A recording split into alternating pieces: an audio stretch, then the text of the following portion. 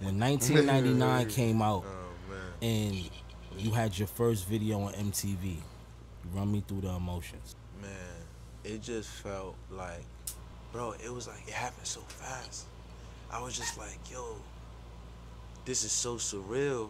And the shit that was fucking me up was like, I was still in my childhood bedroom. You know what I mean? Like I'm in my childhood bedroom watching me be nominated for Best Mixtape of the Year on BET Awards. You know what I'm saying? Like, it even feel real. Like, these niggas ain't even sent me an invite. Like, is this real? like,